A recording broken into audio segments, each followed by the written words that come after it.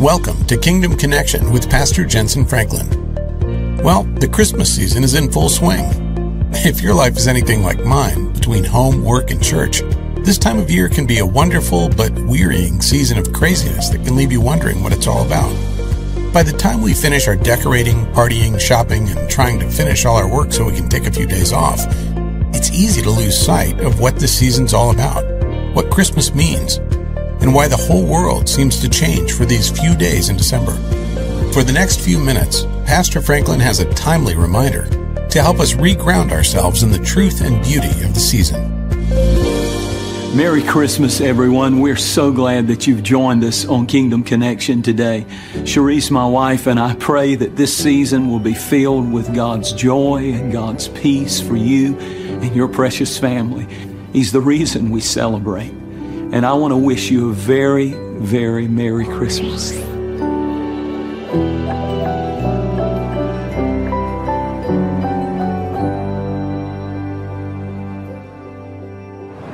I want to share with you, if you want to look in your Bible, you don't have to, but I want to share with you 3 thoughts that I think sum up why Jesus came that first Christmas in Bethlehem. First of all, Jesus came, I believe, to erase the misconceptions about God. There's so many misconceptions about God. If you ask people, they have all these misconceptions about who God is and what He is about. Some believe He's a God that hates you. Some people believe that He's a God that wants to just destroy you. He takes pleasure in your pain. A lot of people, because of things that have happened to them, have something in their heart, a misconception about why and who God is and why He would allow something like that to happen. But the story of Christmas is Jesus coming to erase the misconceptions about who God is. Because the Bible said that Jesus came and He was teaching truth and He was living an example of who God is. As a matter of fact, I want you to see this verse in John 1:18. Because in John 1:18 it says this. It says, "No man has ever seen God at any time, the only unique Son, or the only begotten God, who is in the bosom, in the intimate presence of the Father. But He has declared Him as He has revealed Him," speaking of Jesus, "and brought Him out where He can be seen. He interpreted Him and made Him known." You understand that Jesus was God in the skin. Jesus was God in skin. And He came to erase all the misconceptions. Beth Midler had a song that she wrote and sung. And it's a beautiful song, but it's really not the message of Christmas. The song she sung was "From a Distance, God is Watching Us." And it's a beautiful song, a heartwarming song. But the truth is, the message of Christmas is Emmanuel. He's not from a distance watching us. He is with us. He is with us when we stand at the grave of a loved one. He is with us when our child is in the emergency room. He is with us when we're at our lowest place in life and don't know what to do. The message of Christmas is Jesus loves us. Jesus is God in skin. Jesus shows us, if you want to know what God is like, take a look at Jesus, because that's what God's like. Jesus is how God loves. Jesus is how God thinks. Jesus is how God feels. Jesus went to the down and the out. Jesus believed in people who didn't believe in themselves. Jesus was always going to the underdog, to the person who society had given up on. Jesus was always eating with publicans and sinners. And Jesus, I don't know what your conception of what God is. He's some holy thing that's so far out there that you could never have a relationship with Him. But Jesus came and He lived and He sought out people whose lives were broken and hurting, and He wanted to be with them. That's who Jesus is. You know, the misconception is that God's unmerciful. The misconception is that He can't be pleased. You just can't please Him. But look at Jesus. Look at Jesus. Because he could be pleased and he could be enjoyed, and he was an enjoyable God. He was skin. He was Jesus is God in skin. Emmanuel, God with us. Secondly, Jesus came to express the love of God. John 3:16, maybe the most famous verse in all the Bible. And I want you at every campus to open up your mouth real wide, and I want you to read this verse with me like you really believe it this special Christmas day that we're celebrating, this Christmas season. Say these words. For God so loved the world that he gave his only begotten Son, that whosoever would believe in him should not perish, but have eternal life. Isn't that the message? And Jesus came to express the love of God. I hear that saying a lot, and it's so true. Jesus is the reason for the season. But can I tell you something that maybe you never thought about? Jesus is the reason for the season. But you are the reason for the season too. The only reason Jesus came is so that he could show and express love for you. You are the reason for the season. Jesus is the one who came to show that love of God just for you. He did not send an angel. He did not send an assistant to love you, to express that love. He came himself. So many times we spend time shopping this time of the year looking for the perfect present, unless you're one of those people that wait till the last minute and you'll buy anything left in the store. But we search for the perfect present. But the truth is, Jesus came to express the love of God, and that means he understood that presence is more important than presents.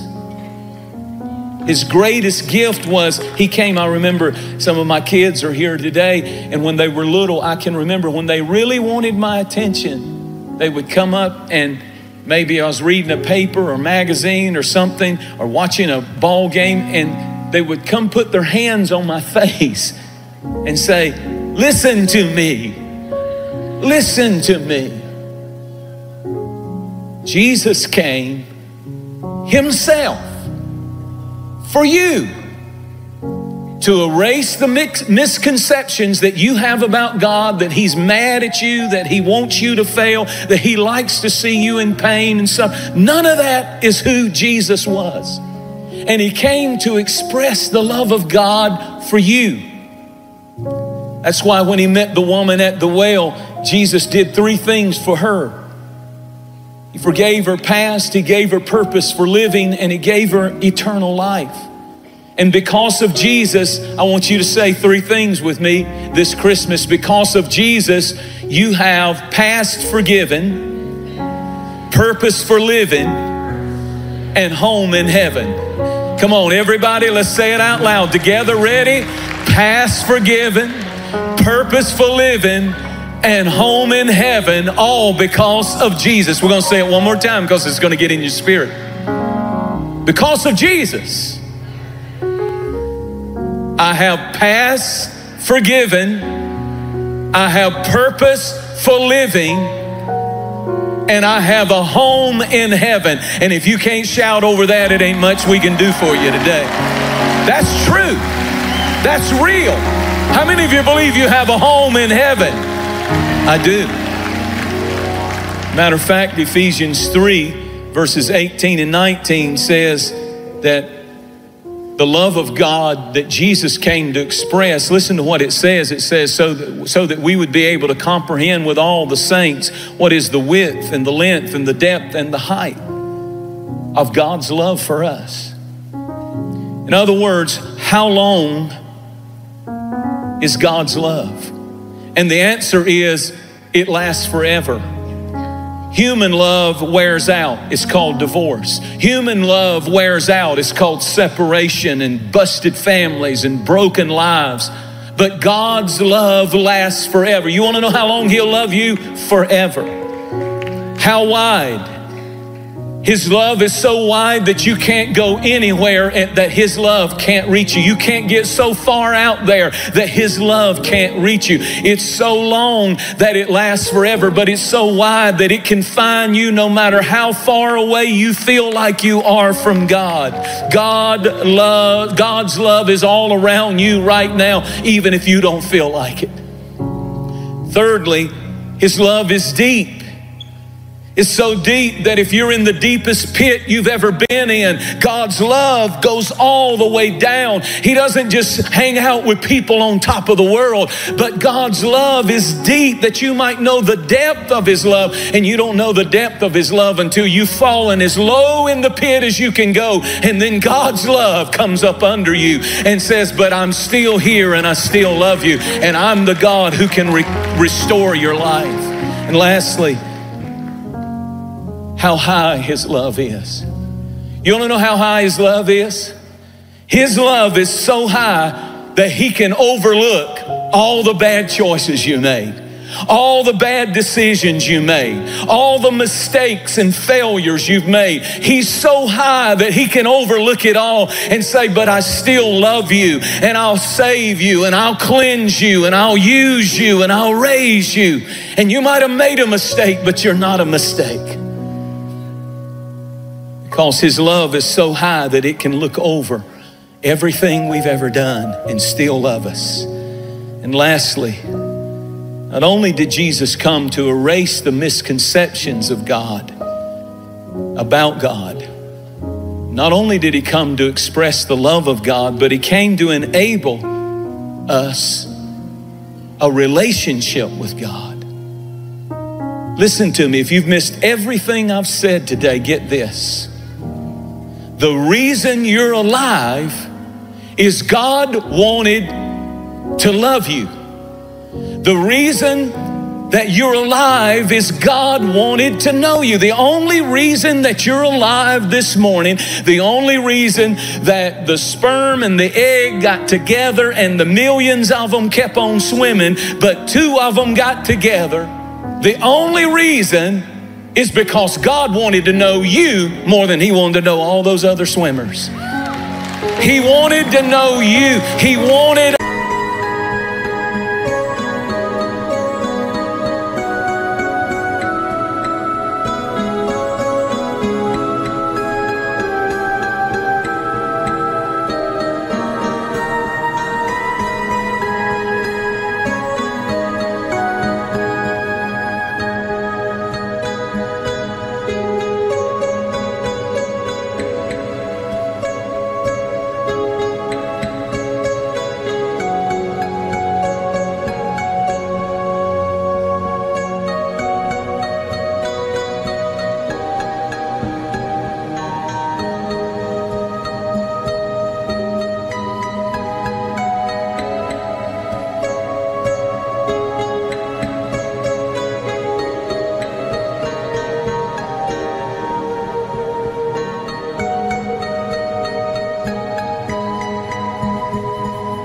a relationship with you. He wanted to love you.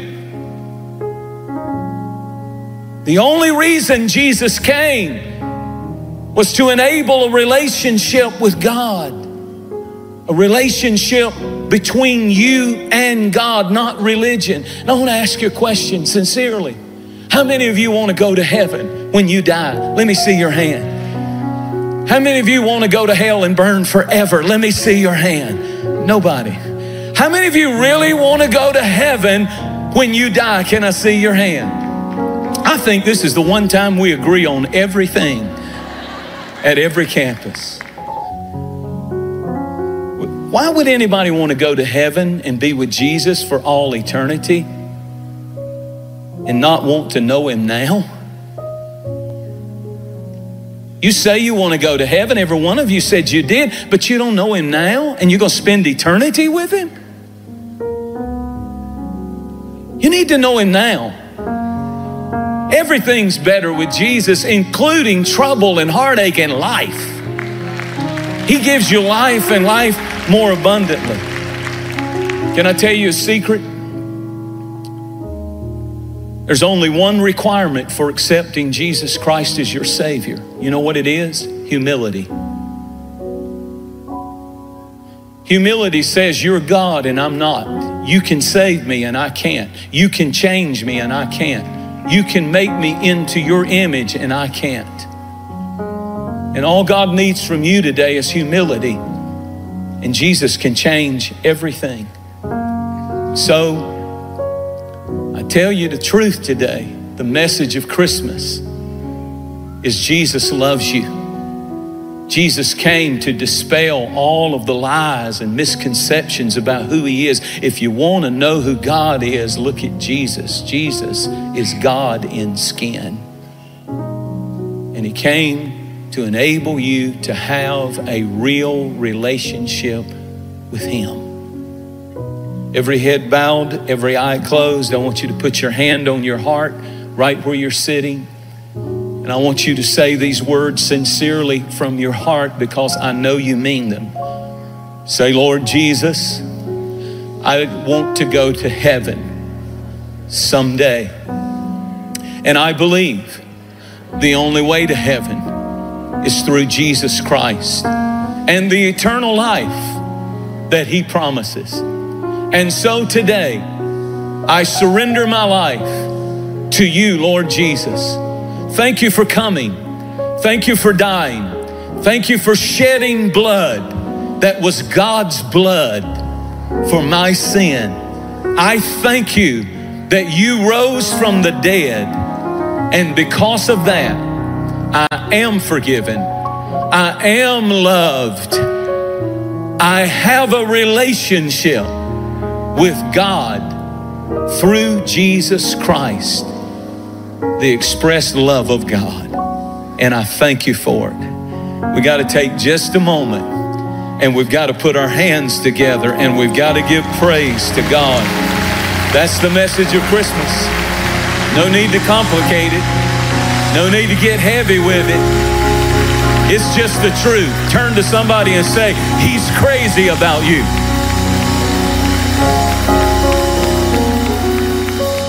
And now that your eyes have been opened, and now that you've made Jesus Lord of your life, you were seeing in black and white, but now you can see Christmas this year in color.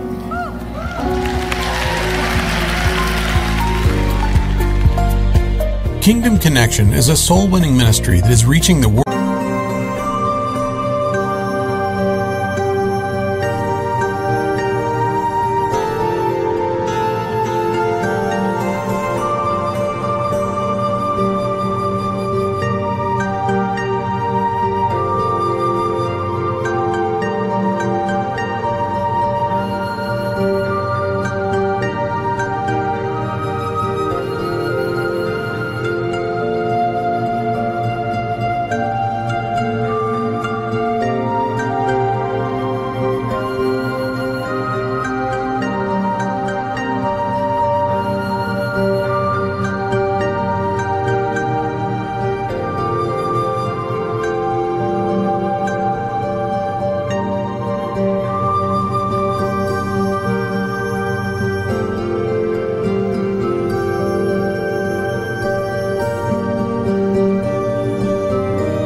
Through broadcasting, expanding into new church campuses, and global acts of compassion. By using the technology of today to fulfill the Great Commission, we are able to connect with countless people and reach hundreds of thousands of lives. Our broadcast connects with people like you all around the world with messages that speak to them.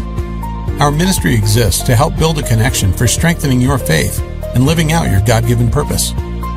And our missions and relief work help connect you to desperate situations, showing the love of Christ through global acts of compassion. We feel the time is right and God is leading us to grow, and that only happens when you partner with us through Connection Partnership. With as little as $1 a day, you'll be helping us reach further than we've ever been before.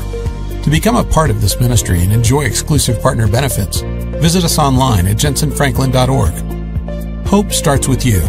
Together, we can do something incredible for the kingdom of God. Your support helps us preach the gospel to over 200 nations around the globe, produce inspirational resources, and continue support for outreach projects. All donations received through a campaign are subject to redirection at the discretion of the organization.